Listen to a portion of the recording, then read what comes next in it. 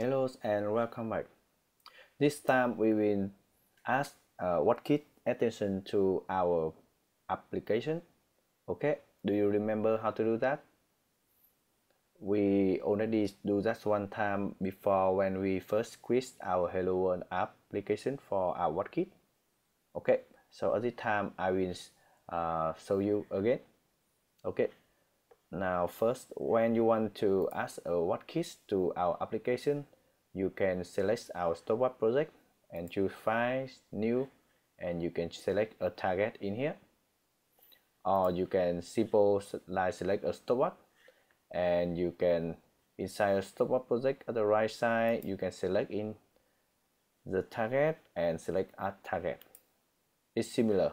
You can choose which way you like, and when we show us our new window, we select Apple Watch and choose Watchkit app and choose Next.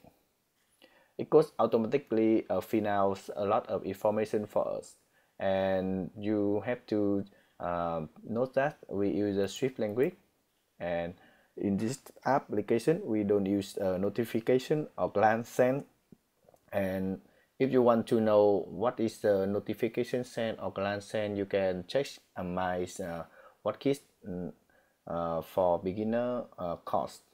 I will free for you 50% off. If you like, just payment me and I will send you 50% off for my course. Okay, at this time we don't use include notification send and choose finish. So we already add a Watchkit Extension to our app, and you can see at the left side of our app here you can see we have some two folder. New folder is Stopwatch Watchkit Extension and Stopwatch Watchkit app, and inside of that you have to note that in Stopwatch Watchkit app we have interface storyboard. Here's our interface for Watchkit, for interface for our app for our watch.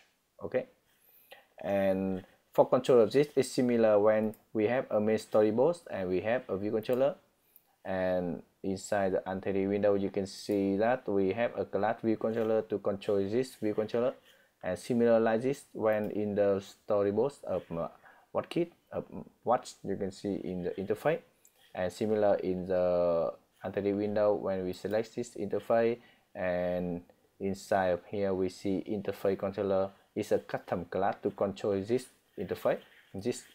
Okay, where is this? This is inside Stopwatch Watchkit Extension. Here's interface controller.swift. So this file will control our interface in here.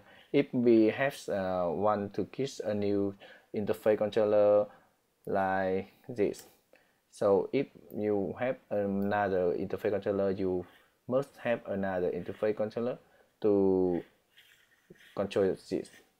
We have to create another interface controller.swift to control this if you want. Okay, at this time I only want to test is our application for Watchkit is running or not. Okay, so I will run, and when we create a target, add new target to our app, it could automatically create our Stopwatch Watchkit app for us.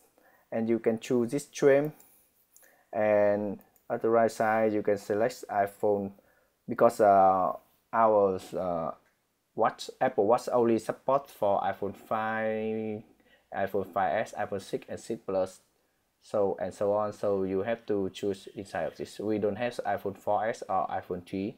Okay, so I like iPhone 6 Plus, and now we can run again.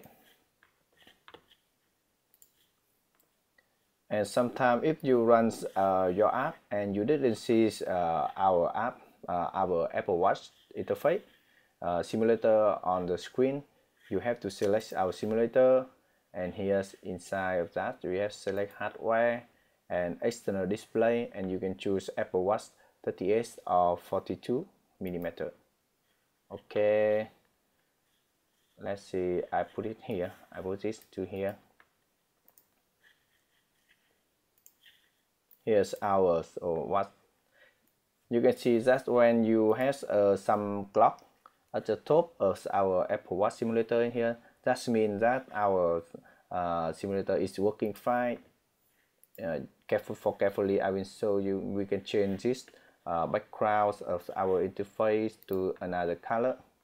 For example, I choose to the yellow.